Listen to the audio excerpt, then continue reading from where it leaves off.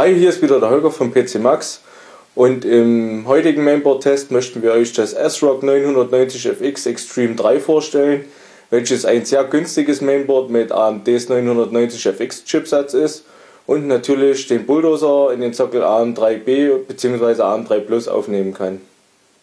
Auch beim 990FX Extreme3 setzt ASRock wieder auf die schwarz-goldene Optik, wobei alle Steckplätze und Erweiterungsslots schwarz gehalten sind. Mit insgesamt 5 SATA3 Ports ist das ASRock 990FX Extreme3 für den geringen Preis angemessen ausgestattet. Am Backpanel sollten keine Überraschungen erwartet werden, aber alle Anschlüsse, die derzeit Standard sind und benötigt werden, sind vorhanden. Da ASRock keine LEDs oder Statusanzeigen verbaut, wirkt das Board im laufenden Betrieb recht unscheinbar. Die UEFI-Version von ASRock lehnt an der Asus-Vorgabe an und ist demnach ebenfalls schön strukturiert.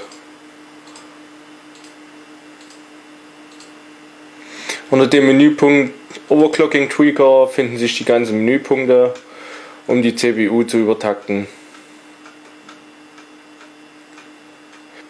Wie man hier sieht, verzichtet ASRock auf einige Spannungen, trotzdem reicht das Ganze aus, um seine CPU und die anhängenden Taktraten sowie Multiplikatoren auf einem angemessenen Niveau zu übertakten.